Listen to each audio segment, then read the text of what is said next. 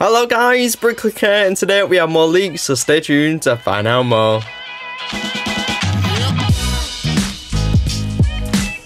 If you do enjoy the video, why not like the video as well as subscribe and turn on notifications, but let's get into it. So to kick things off, we have a look at a brand new Lego Disney 18 Plus set. This one being based off the Little Mermaid and should be Ariel's Palace. It's going to be set number 43225 and should contain 1,808 pieces. Should be retailing for $160 and will be launching on May 1st, 2023. So only a couple of weeks away. And you can see this one, good, it isn't mini dolls, it is going to be minifigures. You can see in total we are going to be getting 5 minifigures, including Ariel, Ursula, and then 3 other characters. Then also we get some animals being Sebastian and also Flounder. This one you can see there is a lot of details packed into the build, which is really unique. You can see Ursula inside there and then also a little shipwreck. And so the dimensions, the photo is a little bit blurry, but it roughly is around about 30 centimeters long and about a similar height in kind of dimensions really. And this one is going to be based off the brand new Disney Little Mermaid readaptation rather than the original Little Mermaid. I think a lot of people would have preferred this one to be on.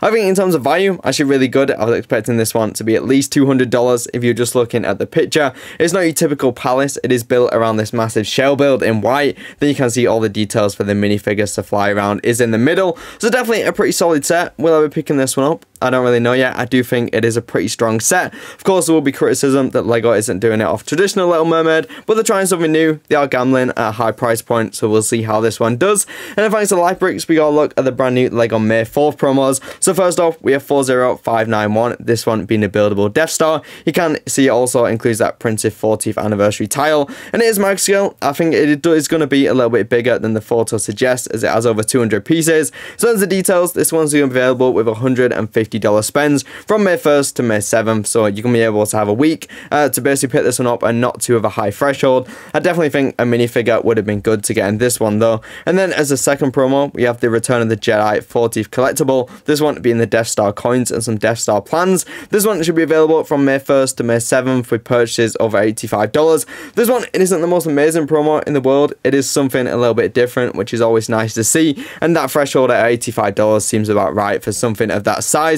Then finally, there is going to be a third and final promo, this one being the X-Wing polybag, should be available with spends of $45, potentially in-store only for this one, but not a bad polybag to get at all. But where things get interesting is Lego is going to be offering 5 times VIP points, which is pretty much, I think if my calculations are right, is 25% back. These are going to be on sets like the Justifier, Obi-Wan vs Darth Vader, based off the Kenobi show, also the M1 Starfighter, the big version that is. Then also interestingly, the Dark Trooper helmet will all be receiving 5 times VIP points from May 1st to May 7th. So I think if you want to really get a good value, you want to be getting some of those sets on 5 times VIP, spending $150 to get all 3 promos, so that'll be interesting. We'll also got some more information about the advent calendar with the minifigures included in that one. We're going to be seeing Amiga featuring the advent calendar, which is a really big one, given that minifigure is only in the Justifier, which clearly hasn't been selling too well. Also the 212 Trooper is great to get in an advent calendar as well. Then also a battle droid. Then of course we know the Ewok in a sweater is also coming, which leaked a few months ago. Of course I'm presuming there'll be 1 or 2 other minifigures, but definitely feels like a stronger advent calendar than what we've seen in years previous. Then today we got a look at the next Lego Ideas set, this one being set number 21340, the Tales of the Space Age. This one has been rushed out really quick, I've got to say, but that isn't a bad thing, as this one is going to contain 688 pieces, I think it is. In the original submission, there was only the 3 stands that you can see on the left, but they have added the brand new black hole one in on the right, and I think I'm really impressed with this one. Definitely good value, given it's $50 or £45, given Lego's prices these days, and this one will be a really minimalistic display piece that you can have in your collection, as it demonstrates in some of the lifestyle photos. This one is going to be available from May 5th, and I think definitely one I will actually find myself picking up, as I do think it is a really cool model, and it is just really simple and something a little bit different. No minifigures included, of course, but definitely Ideas continues to impress and innovate with sets like these. And then in the next Lego Marvel magazine, we are going to be getting the Mighty 4, this one being the, of course, from the Goat Boat, which is a really great minifigure to get in a Lego magazine. This one should be available within the next month or so. A great, just expensive minifigure, making it accessible in magazines is always always really great within these Marvel sets. Then we have some information on a few random sets which will be available at Lego stores and also promos as we continue into 2023.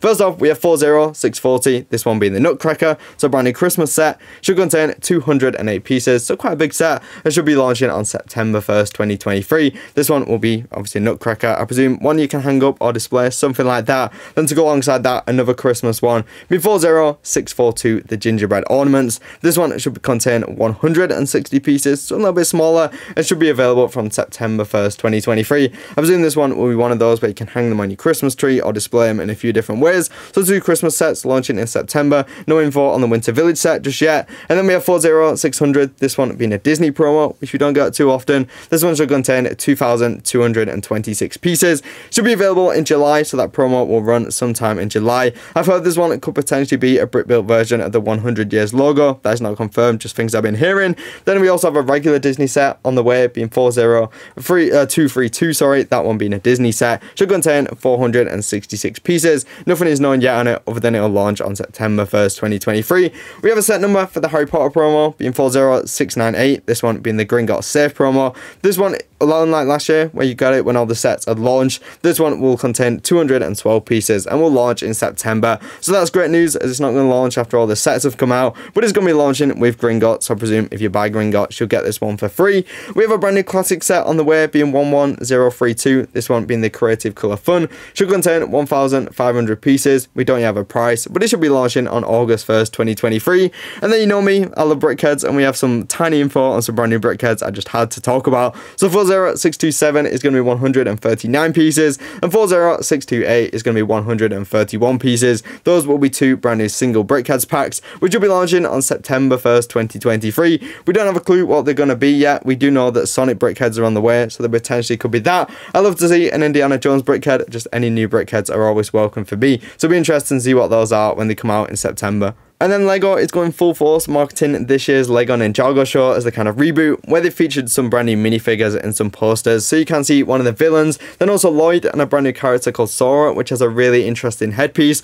All of these minifigures look to have some great new minifigure pieces we've been seeing leaking over the past few weeks. Though it's looking really good. Lego have definitely got a lot going for this brand new series. We also got a look at the brand new minifigure, which should be in Ninjago City markets. This one is, you can see the brand new torso is also some new torso printing on the front and also the back. I presume it won't be long now till we finally see our eyes on Ninjago City Market, so this is kind of a teaser for that set coming in a few months. But yeah, Ninjago, the minifigures are looking really strong this year. For Harry Potter, we got a little better look at the Rita minifigure, which should be coming in the character encyclopedia. That one is launching in July, I believe, so you finally be able to get your hands on that brand new exclusive Harry Potter minifigure. And also we got some more images of the Technic Peugeot Hypercar 9X8. This one, you can see it is actually a pretty big model once built up. There's loads of different functions in the gearbox. There is also suspension in the model. Then at the front, there'll be some glow-in-the-light rims, which will be really cool. The only downside for this set, if you look at this, there is absolutely tons of stickers in this set, which of course you never want, but it does usually happen with these massive Lego Technic sets. That one is launching on May 1st. I'm surprised Lego still haven't put out official images for this one, but in these images you can see it's pretty detailed. Definitely a really good 18+ set. I'm hoping over the weekend I'll be able to give you some more information on the brand new Lego Batcave and also on the Pac-Man arcade machine, so hopefully that'll be coming at the end of this week, so something to look forward to. I definitely think the Little Mermaid set is something unique, not something you're going to see every day. The Death Star promo is cool, definitely a minifigure would have been cooler though, and I think the Tales of the Space Age is a strong set. I'll probably be picking up on May 5th, I cannot lie, I wasn't too excited for that one, but after seeing official images, I definitely am. But that's some news, new 2023 leaks and rumours. Comment down below what you're excited for, what you're not. Like video, subscribe, and turn notifications for more Lego videos and Lego news videos. Watch any of the videos on screen now. Remember guys, keep clicking and bricking. I'll see you all later guys, bye bye.